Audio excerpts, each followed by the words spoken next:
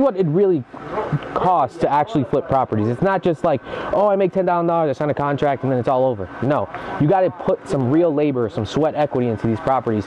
We were gonna paint the entire house, but we ended up not doing it just because it's too expensive. Our budget was kind of going over already. We realized that it was a bigger house than we thought. We got the painters involved.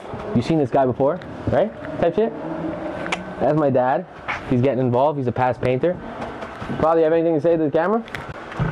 Wow, working hard like always. Yeah. Instead of, you know, painting the entire house, what we're just doing is just painting this front. So, you know, painting this whole house was $4,000. This is only costing us 150 bucks.